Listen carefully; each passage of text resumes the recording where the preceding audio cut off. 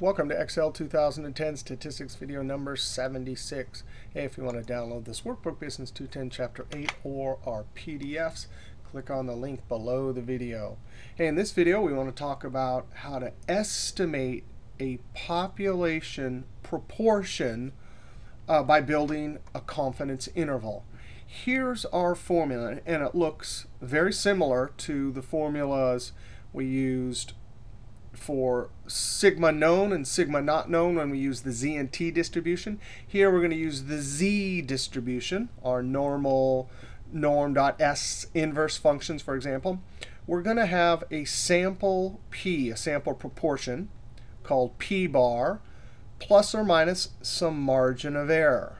Now we've seen the Z sub alpha divided by 2. That's our upper Z times, and there's our standard error, square root of P bar times 1 minus P bar divided by N. So this is the formula we're going to use for building our confidence interval to estimate our population proportion. Let's go over to Excel. All right, so here's our example. A large Seattle coffee company says that Excel skills are important for the 600+ employees that work in the marketing and accounting department. A sample of potential employees who said they were knowledgeable with Excel is below. So what they did is they went out and they asked potential employees, are you knowledgeable? Now notice the employee is answering either yes or no. So let's think about this. This is a binomial experiment, right? This is a nominal variable, and there's two possibilities. Now in order to use the normal distribution, we have to make sure and check that our binomial tests are met, and there are 4 of them. Experiment consists of sequential and identical trials. So in essence, fixed number of identical trials. Yes, that's true. 2 outcomes, identical on each trial. Each trial only results in a success or failure. So they either answer yes, they say they're knowledgeable in Excel, or no, they're not. Right, and you can imagine that this is a question on some document that they're submitting as a potential employee, right? Because they want to know if you're going to work in the marketing and accounting, you better be good at Excel. And this would probably be a first step. Then once you say yes, maybe you get an interview or a test. All right, so yes, there's a success or failure on each trial.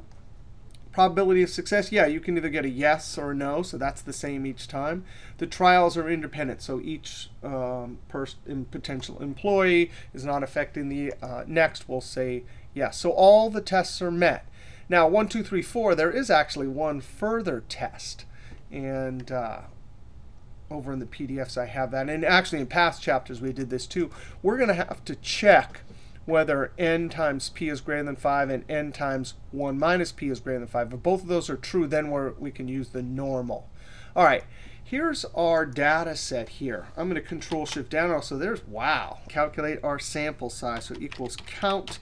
Now count counts numbers, and COUNTA counts non-empty cells. And since we have words here, we want to count how many cells have words in them. So we use COUNTA. So 1,000. All right, now we have to count yes and count no. Our success will be yes. We use the COUNTIF. So don't count all of them like COUNTA did, but count only some of them. So we give it the range. I'm going to hit the F4 key just because it jumps the screen back up. It locks it. We don't need to. Oh, yes, we do need to lock it because we're going to copy it down. Notice the range, there it is, comma, and then the criteria. Now I set no here and yes right there. I can't quite click on it, so I'm going to use my arrow key to go 1 cell to the left. All right, that'll count what? The yeses. Control-Enter, there we have it. All right, now the probability, we have our total number in the sample, our number of successes. So we'll do equals the number of people that responded yes divided by the sample size. Now I'm going to lock this with the F4 key so I can copy this down. The blue box is on the yes. When I copy it down, the blue box will move down to no. All right. So 32% of these people have the potential of getting an interview or whatever it is this company's going to do with this. That's the sample proportion. It's our point estimate. It's the best estimate we have of our population parameter. We'll call this p-bar, and this is the proportion of potential employees who say they know Excel well. Now let's test to see if we can use the normal distribution. Equals sample size times our p. And I'm going to lock this F4 because the green box is p. This one down here is 1 minus p.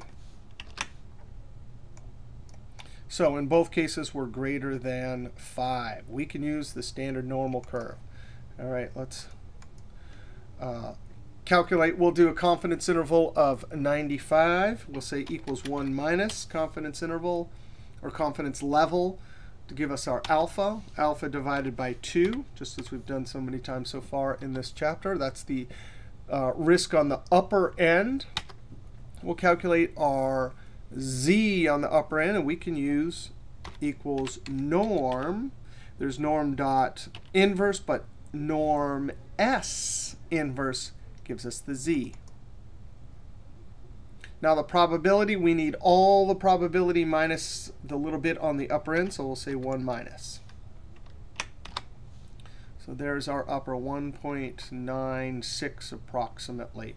Our standard error, we have our formula right here. We saw it over in the PDFs.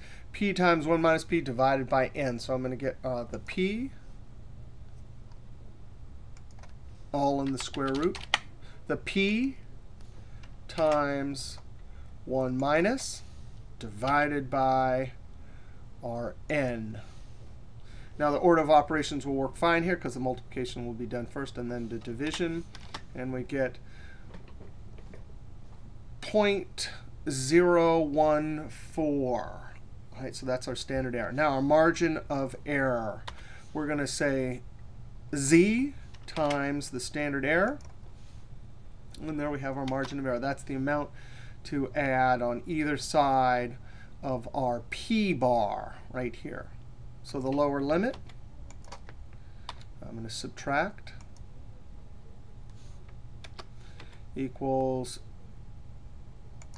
the upper limit. So we have our p-bar plus our margin of error. OK, so now we have an estimate, our conclusion. The 95% confidence interval for the proportion of potential employees who say they know Excel well is 0.2942 to 0.34. So about almost 30% to almost 35. So 30 to 35%. Somewhere in that interval, we're estimating at 95% confidence that our population proportion exists. Let's go look at a second example. Go over to p-bar 2. So here's our second example. Furniture Land South surveyed their customers n equals 600. That was the sample size. To see if they liked the new line of durable foam furniture decorated in bright colors. 414 said they were excited about the new line. All the binomial tests are met. All right, so our variables, we have x number of successes. That is, we like it.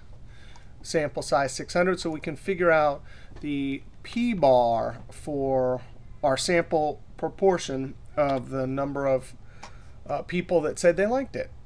414 divided by our n, 0.69.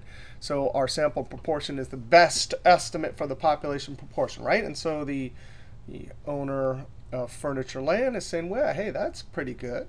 Maybe this is a potential product we can launch. All right, now let's come down here. We have our p-bar up here. Level of confidence, let's do 0.99. We want to be really sure. Have 1% risk, that alpha, so 1 minus that.